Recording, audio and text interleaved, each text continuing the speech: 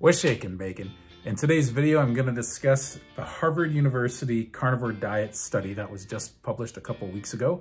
And we're going to discuss a little bit about, more specifically, the benefits people had in relation to diabetes. Diabetes is a major issue in North America, and it's becoming a major issue all over the world. It's worth looking further into this information. Before we get into that, we'll do a brief explanation about what the carnivore diet is. It's basically just eating meat.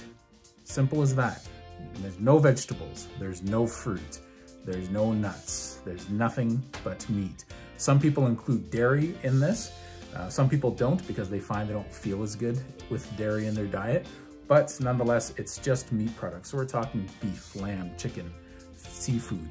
So that's the limitations of the diet. Some people do more strict versions of it called the Lion Diet. That's what I've been doing with this 4-month challenge. I started in September. I'm doing till the end of December, and I'll be doing another version of it come January because it's going really well and I'm enjoying it. I feel good when I eat this way. As far as how I've been feeling, my sleep has been really good. It's been good for the last 3 or 4 weeks now. I think my body's finally regulated nicely. I found it's really important that I get about 4 pounds of meat a day, though it's gonna have an impact on my weight loss, which I don't mind.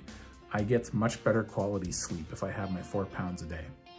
I've also noticed that if I eat closer to bedtime, say an hour before, maybe 2 hours before, I sleep warmer at night. I don't need my sheet and 2 layers of my wool blanket at night because I love a cold room and I love just being under the sheets, breathing cold air.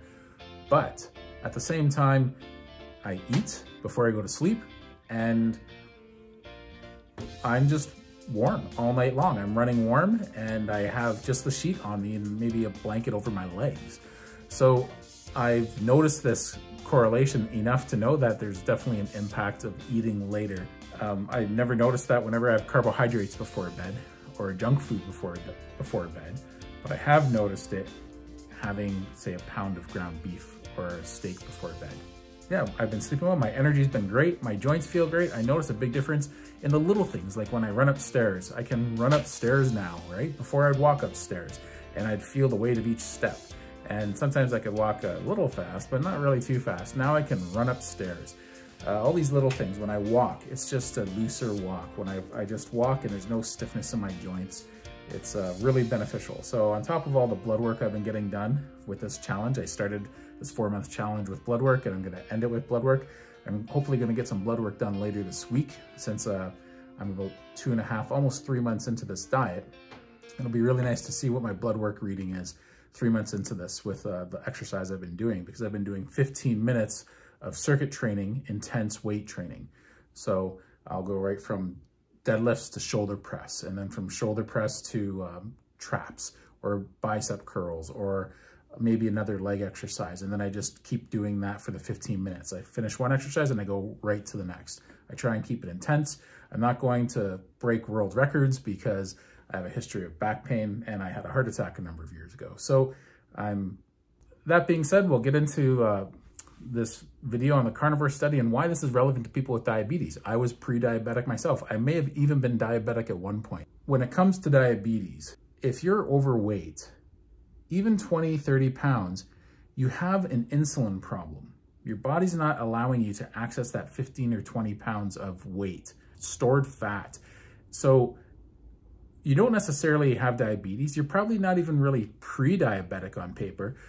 Your body's not allowing you to get to that fat as fuel. And that's the beginning of going down that road.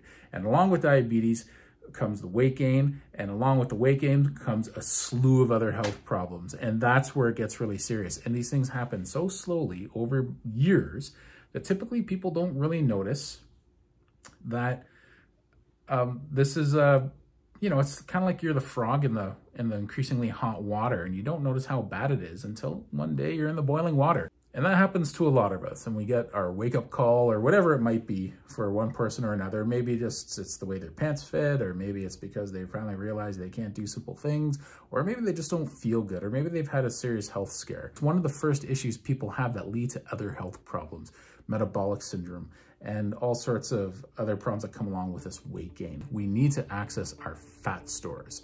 When we look at this study, let's look at this now, some of the numbers. So these are people that were doing this diet for more than 6 months.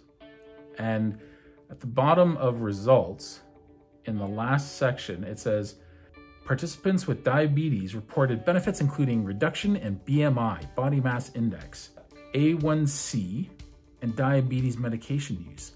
84 to 100% of the people had a reduction in their medication use for diabetes.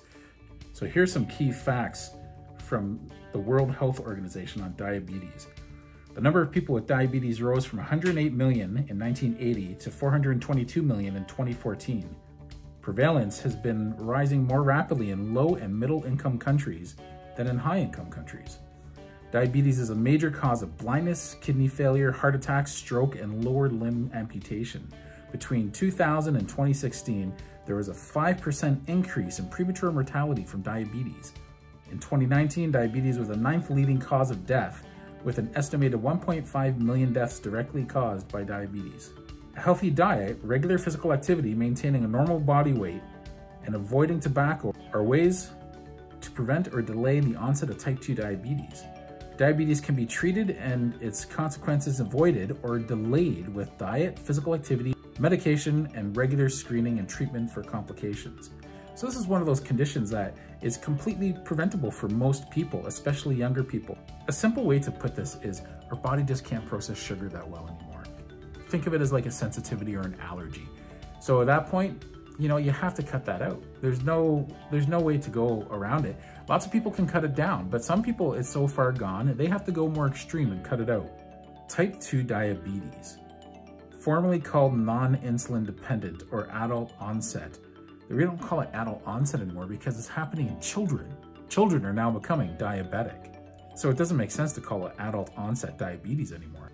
More than 95% of people with diabetes have type 2 diabetes. This type of diabetes is largely the result of excess body weight and physical inactivity. The disease may be diagnosed several years after onset, after complications have already arisen. Like I said, if you're 20, 30 pounds overweight, not much, you're still a relatively skinny person, or maybe, you know, you're skinny, but you got some folds on you, right? You have a higher body fat percentage than you should. And what happens is your body just doesn't process sugar and you're not able to access that fat stored as fuel. So we need to turn that around. To help prevent type 2 diabetes and its complications, people should, okay, look how far diet is down the list. Achieve and maintain a healthy body weight.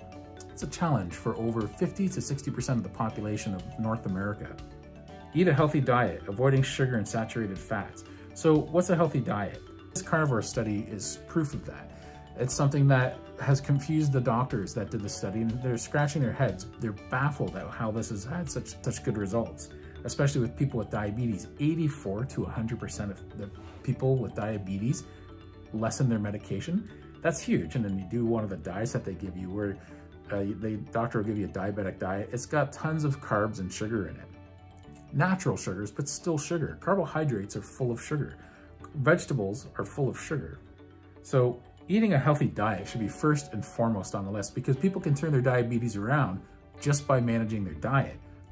When we go back to the carnivore study, when a way of eating has a positive impact from 84 to 100% of the participants in a study of over 2,000 people, it's worth paying attention to.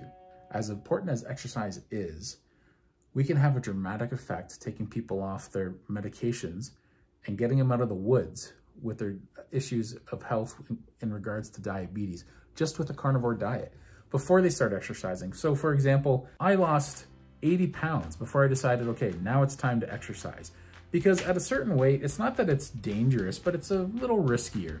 And I don't necessarily mean when it comes to cardiovascular issues or issues with heart disease or anything like that. But I'm talking more about risk of injury. You know, being a big guy and doing some aggressive exercises is just a recipe for disaster. So once I got the weight to a more manageable level, that's when I turned around and I started introducing the exercise and I started this challenge. So I've been doing carnivore all year, and since the very beginning of the year. It wasn't a New Year's resolution, it just coincidentally happened that way. And I've been doing the Lion Diet since September. So now we're near the end of November. And everything's going well. So there's different ways, as I discussed in another video, to lower the insulin in your body. And I go into more depth about how you can do that, but we want to just look into that because the zero carb diet is probably the first easiest thing to do. Intermittent fasting, once you're fat adapted, intermittent fasting is very easy. It's very easy to do.